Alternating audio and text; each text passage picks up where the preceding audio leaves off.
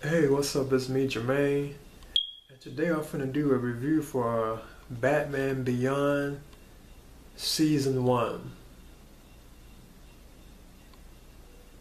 Now, this is the Season 1 of Batman Beyond, and it had 13 episodes, so it's kind of like a short season, but it had like 13 episodes on two discs. So you had like 8 episodes on the first disc and like 5 episodes on the second disc. When I'm done with the review, I open up and show like the insides of like the packaging or whatever.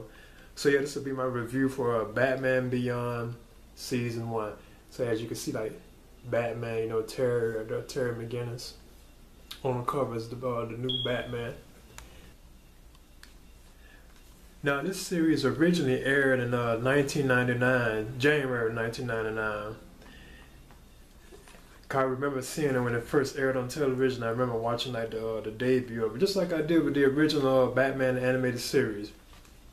Now, this series is actually, it takes place in that era, like the Batman animated series era, but it's actually like 40 years after the new Batman adventures. So it's actually like, it involves like an era to Bruce Wayne who has become like very old, and now yeah, he retires the Batman suit, you know what I'm saying? He retires like the Batman persona and puts it away because he has gotten so old, And in fact, he has like a mild heart attack on the first episode of season 1 at the very beginning. Like Bruce Wayne, he's like fighting crime, like these kidnappers, and he has like a mild heart attack, and that's what causes him to like retire from the idea of being like Batman because he's gotten too old, so he has to retire and he lets it go. Now, in other countries, this is known as Batman of the Future. Like in places like Europe and Latin America, this is known as Batman of the Future. But yeah, the story begins with like a agent Bruce Wayne who now has a high-tech bat suit, and he's fighting crime. And like I said, he's doing this conflict that he's having. He has a mild heart attack, so he decides to retire from the role of Batman. Then the story jumps into the future, like 40 years actually after the new Batman adventures. And Gotham City is now known as Neo Gotham, and it's like very like high tech. It's like there's like tall sky-rise buildings, and there's like flying vehicles or whatever. It's really like futuristic, and I'm a big fan of science fiction anyway. So you know what I'm saying. So it's like flying vehicles and stuff like that, So it looks pretty cool, whatever. And now Bruce Wayne, he's like a recluse, and he's living alone at Wayne Manor. And he actually walks with a cane stick now. He's so like old now, so he can kind of barely walk and stuff, And he also has a dog called Ace. And Kevin Conroy from Batman the Animated Series, he returns to voice the role of like Bruce Wayne, the Bruce Wayne Batman persona. He does the voice again. But in this new series, there's a 17-year-old high school student who's like athletic. His name is Terry McGinnis. It's either McGinnis or McGinnis. I be kind of getting them mixed up, But towards kind of the beginning of the film, what I'm saying, Terry has a conflict with this gang known as the Jokers, and they're kind of inspired by the Joker from the past, Like they're based on, they're even like dressed like the Joker. They have like clown makeup on, and stuff, So they resemble the Joker from the past, and they're known as the Jokers. They are pursuing Terry, and they chase him all the way to Wayne Manor. Then like Terry gets into a fight with him at Wayne Manor. Then Bruce Wayne shows up and like helps Terry fight them off with his cane stick. And then his dog even helps too. Ace, the dog, he even helps too. Helps him fight the enemies off. But then like Bruce Wayne, after the little fight that he has, he gets kind of like, I'm saying, like being that he's always kind of like hurt again, So Terry has to help him inside Wayne Manor, and then that's when Terry discovers like the Bat Cave and like the previous like Bat heroes who were there, like the Batman, the Bat suit. You see Robin's suit, you see Nightwing suit, and you see like Batgirl's suit in the cave. So when Bruce Wayne finds out that Terry has found the Batcave, he gets angry at Terry and forces him to get out of Wayne Manor. So after this, Terry returns home and then finds out that his father, because he has a father, a mother, and a brother. Terry has a father, a mother, and a brother. He returns home and finds out that his father has been murdered by the Joker's gang. Well, supposedly by the Joker's gang. So Terry gets upset about this, and he returns to Wayne Manor asking Bruce Wayne for help, but Bruce Wayne refuses. So he then steals like the bat suit and takes off and go after the people who have murdered his father supposedly. And Bruce eventually tries to stop him, like I'm saying, because he has control of the suit from the Batcave. He actually has like the technology within the suit. Bruce Wayne can actually control it and freeze the suit. Yeah, at one point he even paralyzes the suit, and Terry can't even move, you know, because there's like a two-way radio inside the bat suit, so him and Terry can communicate with each other. And he also can see what Terry can see or whatever too. So I'm saying, but eventually, Bruce Wayne agrees to let Terry, like, because they mentioned the idea that both of them lost their parents, because Terry knows about Bruce Wayne losing his parents, and Bruce Wayne knows about Terry who has just lost his father. So Bruce Wayne allows him to take on the Batman mantle. He actually offers it to him at the end, and Terry accepts it. So over the course of 13 episodes, Terry takes on the mantle of Batman in this futuristic Gotham City, which is known as like Neo Gotham. I told you there's like flying cars now and vehicles. The buildings are much higher and the technology is like way much more advanced than like in the past or whatever. So over like 13 episodes of season 1, Terry like fights crime, you know, as Batman, you know. And the bat suit is very high tech now. It's like very futuristic, you know. It has like retractable wings and like jet boots, so Terry can actually like fly now. This new Batman, he can actually like fly now. He's actually like flying through like Neo Gotham. Then the suit is different now. Like instead of like the face being covered, the cowl completely covers the whole face now. So it's like completely like black. And there's like a red like bat emblem across his chest now, instead of like the traditional gray and like blue, grayish black cape and cowl that Batman wore, you know, the Bruce Wayne Batman wore.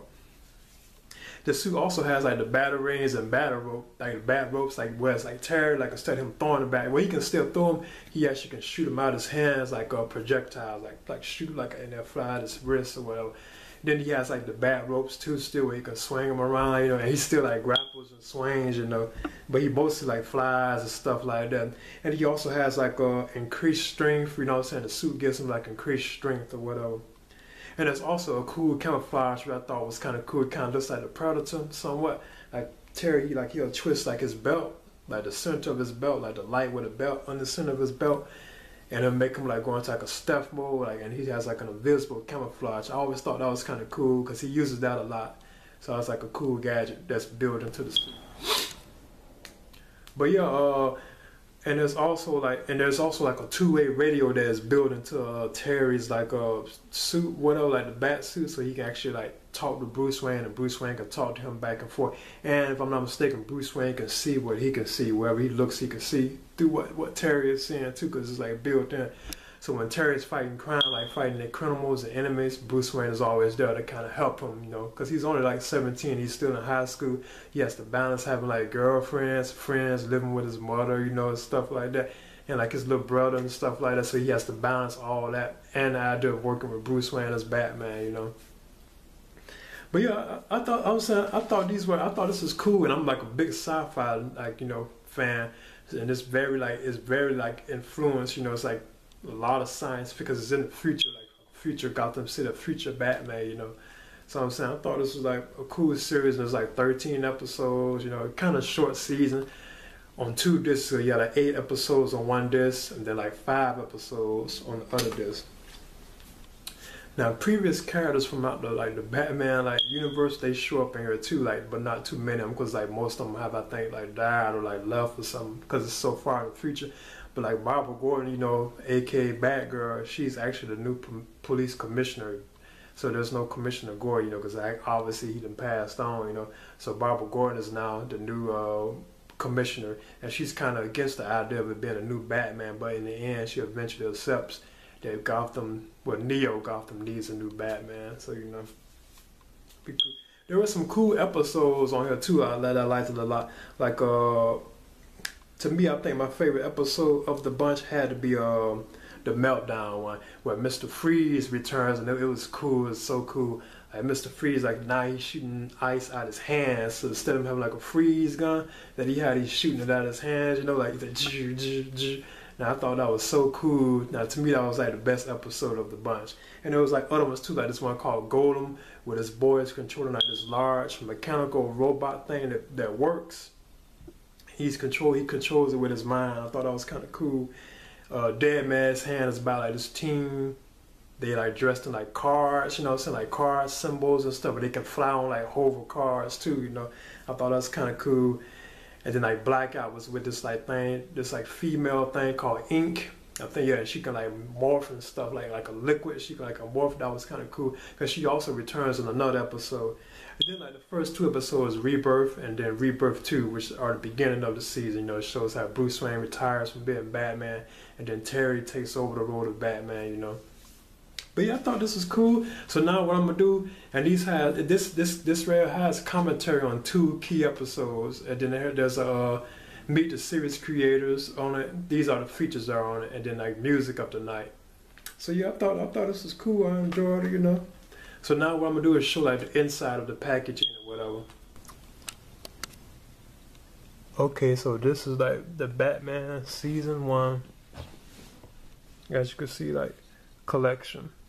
And it has like 13 episodes on 2 discs, as you can see, like 2 discs and 13 episodes. And you see it has Terry on the front.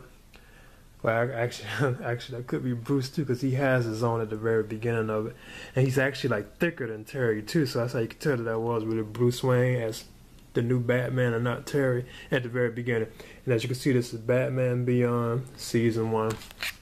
And it has like cooler images, you know what I'm saying? Like on the back, it has like Terry up here. And these new like enemies or whatever. So I'm gonna open it up. But there's not really much in here. Like the animated packagings, they're not as good as those.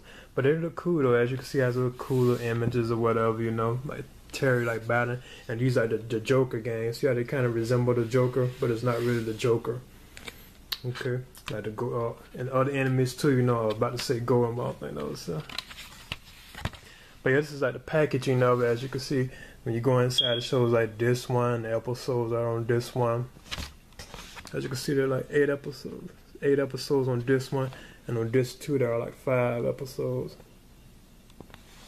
You can see they got like little cooler images in here, you know, like Terry right here, you know, and all that. Oh yeah, the Dr. Powers, I think that was his name, you know, and stuff like that.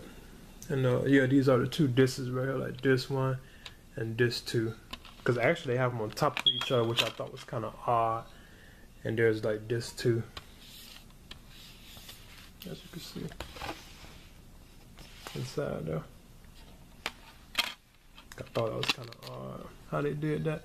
But yeah, the packaging, that's on my only gripe. I don't like how they have like these on top of each other, because I can kind of scratch them, you know. Seems like they should have had them separate, like the animated packagings or whatever. But yeah, this is my review, and this also opens up like a comic book, like the other one did, you know, like a book. As you can see, all like the little images on inside, you know. But yeah, like so, like I told you, like my favorite episodes had to be like the Mr. Freeze, the Meltdown, which is like number 5 on this one. Like Meltdown, I thought that was cool. That was the Freeze episode. To me, that was the best one of the bunch. And I'm a fan of Mr. Freeze anyway. But yeah, there was also good episodes like Rebirth 1, Rebirth 2, Blackout, Golem. I liked all those really. You know, Dead Man's Hand, which is the last episode on this one. That was cool. You know what I'm saying? But yeah, this is like my review for Batman Beyond season 1. And I would recommend getting this, especially if you're like a Batman fan, you know. So that was my review for this. I'm done. Alright.